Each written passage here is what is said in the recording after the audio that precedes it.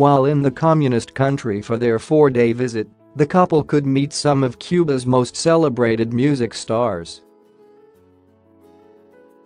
At a Havana recording studio, the prince and his wife may meet members of the Buena Vista Social Club, although details are yet to be finalized.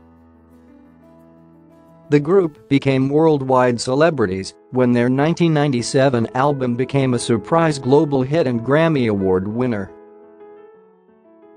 Other highlights of the Cuban trip will see the couple meet Havana owners of the famous vintage cars still running in the capital, although these will be British classics.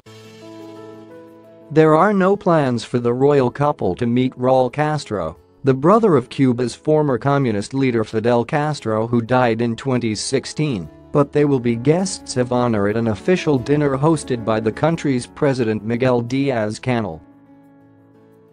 Scott Furssedonn-Wood, the royal couple's deputy private secretary, said they were visiting the country at the request of the British government.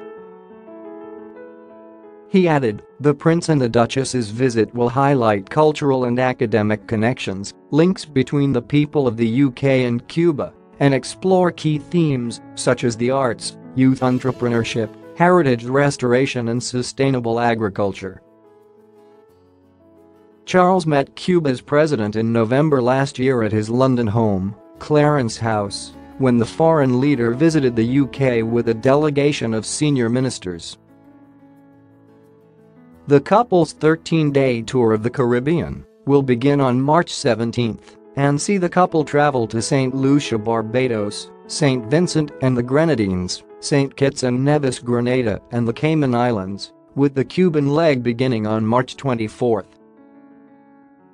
They finish duties on March 28 and will land back in Britain on March 29, the day the UK is set to leave the European Union.